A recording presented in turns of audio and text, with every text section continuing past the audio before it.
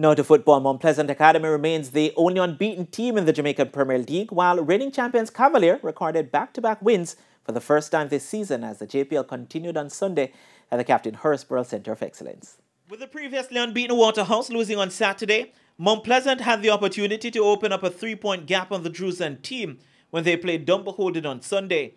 The first half was evenly contested, but both teams failed to find a telling blow.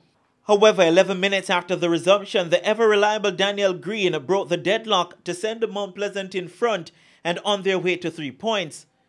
With the 90 minutes elapsed, it seemed the points were safe until Dumbarton's leading goal scorer Atafari Bygrave broke Mount Pleasant hearts with an equaliser in the 5th minute of added time. The first half we were really in command, we had possession, we were creating the chances. We didn't capitalize. The second half, I think we were a little bit flat. They got the goal, we kept fighting. We could have gone down 2-0, but we stuck in the game and we got the goal at the last kick of the game. That's good. It's the right decision. We had the ball, we were going to goal. We're Mount Pleasant, we come here to win, we attack. We was trying to score. So I would never criticise my players for doing that.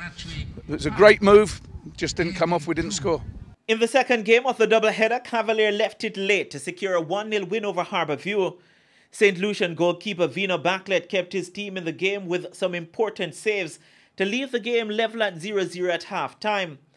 The scoreline remained that way until the 88th minute when Kenroy Campbell produced the winner for last season's champions. Well, I'm very much pleased on my team. We fought hard, and we know Harbourview is always a team who's going to put up a challenge against Cavalier. But nonetheless, we stuck to the challenge and we got 3 points, which was very important today. Very disappointing, but we see a lot of positives in the game. We played much better than we played against Arnett Gardens, and I thought the result was a bit unfair. I think the guys created enough chances to win the game, but football is like this. If you don't score, you're not going to win.